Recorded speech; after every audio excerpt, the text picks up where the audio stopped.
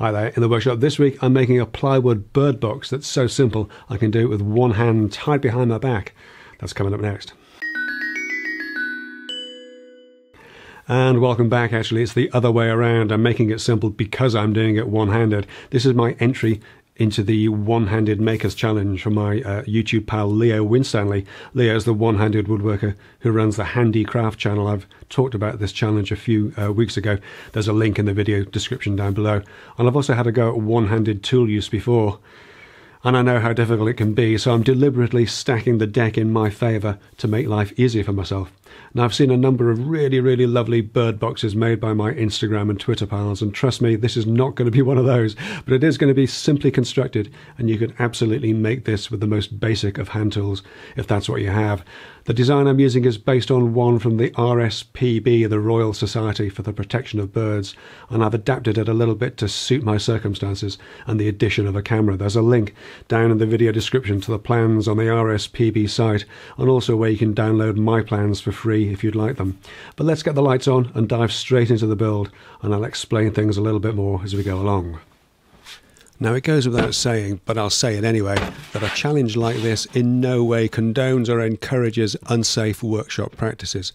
On the contrary, I found that I was working more safely than ever, not just because everything had to be clamped in place, but because of the amount of forethought and time that went into every operation. Every single cut had to be carefully planned. There are 7 main components that make up this bird box, and 6 of them are 150mm wide, so I'm starting by ripping 2 150mm strips from this piece of 12mm exterior grade or WBP plywood. Oh, fitting the plug-it cord is actually the one thing I am used to doing left-handed. Setting up the track and saw was easy compared to putting on a set of ear defenders one-handed.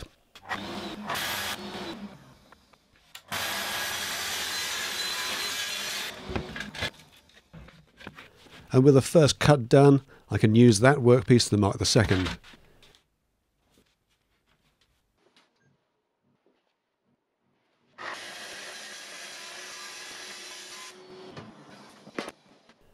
And after checking in with a plan, I can make the crosscuts for the base and camera shelf.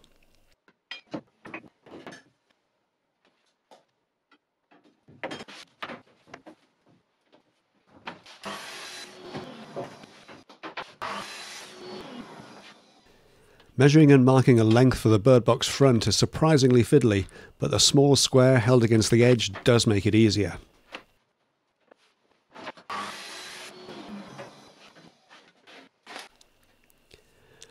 Marking the angle for the sides is a different matter though, and I had to resort to clamping the ruler down just to draw a straight line.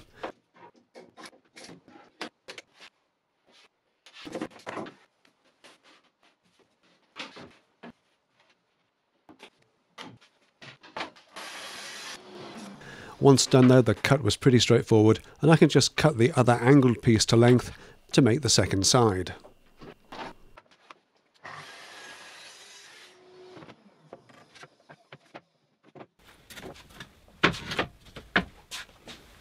Okay, so far so good.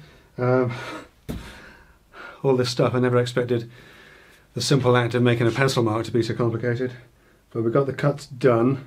I did cut those the wrong size, which is stupid of me. Just forgot the wrong measurement, so I'll just recut those quickly. But what we've got, basically we've got the back, as per the plan here really. We've got the tall back. I've made the back taller because this is going on a fence, and I want the bird box part to be up at a sort of level in my next door neighbour's apple tree. So, you know, that sort of height, which gives me about 250mm 10 inches to actually pop a couple of screws in to a fence post. I've also made the bird box slightly taller to accommodate the camera. But basically what we've got sort of 2 sides. We've got the back of the bird box with the spine, if you like, to attach to the fence. We've got 2 sides with an angle on them. I want to do a little bevel on the top of the back, so that fits nicely there as well. We'll have the base, which is going to have some little sort of drainage holes in it, and we'll have a little shelf up here with a hole in it for the camera, And again, I'll put that just on a little sort of ledge front and back so that that's removable. And then we'll have a front like this, which goes over it, oops, which will have the hole cut in it and a little dowel in there for the birdies to sit on, and then there'll be a top over the whole thing. I'm not sure how I had that drawn at about, oops, at about 230, might be a bit big. But yeah, so far so good. A little bit more fiddling on the cutting, and then we can get the holes drilled, I think.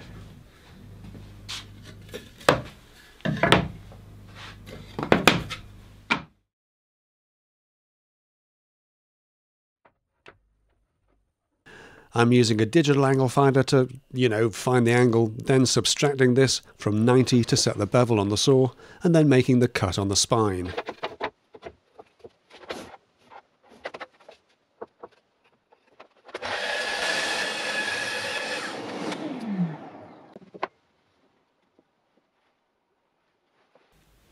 So not bad. I'll cut a couple more small strips of that to use on the lid on the roof part.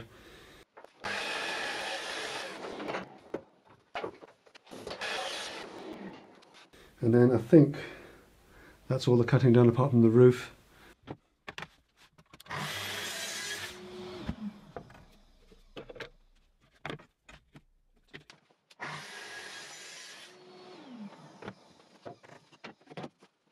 Wow, okay, I never expected that. Cutting little strips like this, just a couple little bits of strip wood.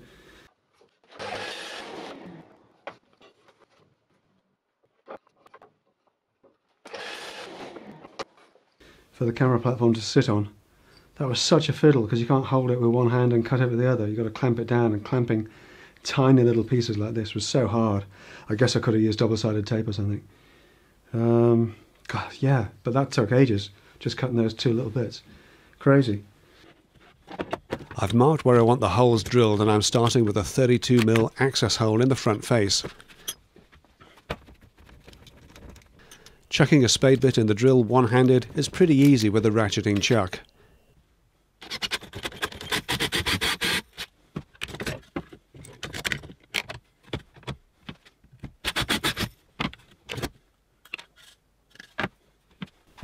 And swapping it out for a smaller brad point bit for the drain holes works fine too.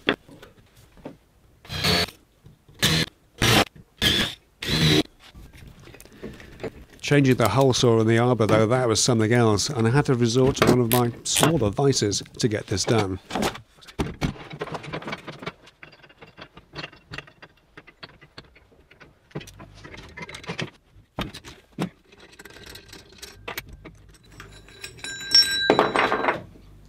Heading in the right direction.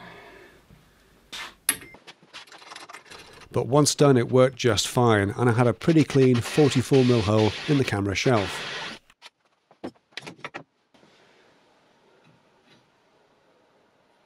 Now I wanted a little piece of dowel for a perch, but I didn't have any, so I decided to make some first at the bandsaw, carefully ripping down some 10mm stripwood, then planing it squarish, then knocking off the corners, chucking it into the drill, and finally running it through a dowel maker.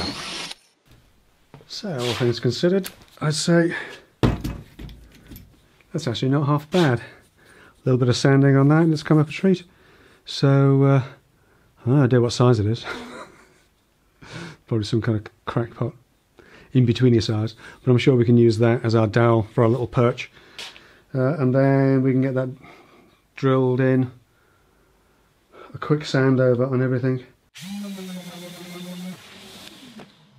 and then we can start getting it nailed together. Pleased with that. A quick rub over of the parts that the sander can't reach, and then it's onto the assembly. Everything is just glued and pinned together. I'm using an 18 gauge by 25mm brads for this in my electric Maestri pin gun. And I'm starting by fixing the sides to the back.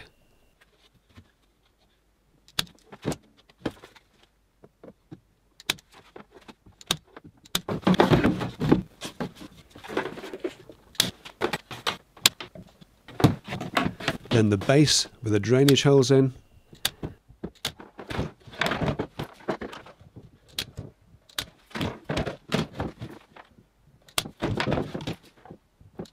then I'm fitting the little strips to the inside faces of the bird box front and back. This is where the camera shelf will sit. And finally the front gets fitted as well. You can see where I've also drilled a hole for the dowel perch. The brads are plenty strong enough to keep everything together while the glue sets, so I've upended and centered the box on the lid, and I'm gluing on the angled strips that I cut earlier to the front and the rear. And once they've had a few minutes for the glue to start to grab, I can cut and fit the side pieces, and again these are just glued in place.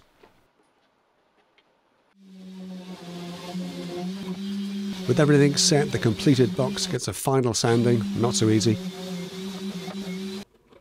And then a coat of teak oil to give it a bit of extra protection, and also to tone the colour down. Again, not so easy one-handed.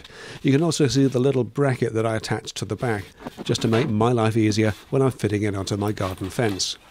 Hard to imagine a more blotchy patching and finish. Good lord.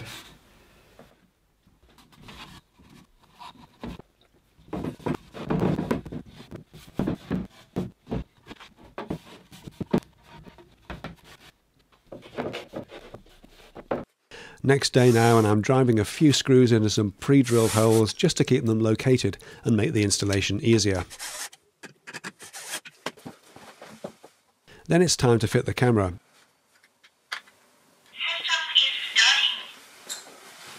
This is a simple little all-in-one Wi-Fi camera, motion detector and IR light that you can pick up off eBay for £15 or £16. You can buy them direct from China for about £5 if you don't mind waiting for delivery. And they're sometimes referred to as spy cameras in the descriptions, though I think any self-respecting spy would be shown the door if they turned up to work with one of these. It doesn't have an internal battery, so I'm powering it from a bullet-type power bank that I already have, and there are links in the video description to both of these items. I have this one set to only record video when it detects motion, so the battery should last a decent amount of time.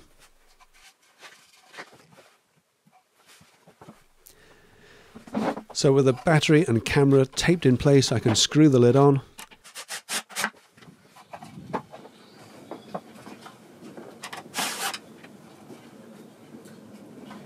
And then it's time to get it all outside and onto the fence. The bracket really helps keep it in place here while I drive home the screws.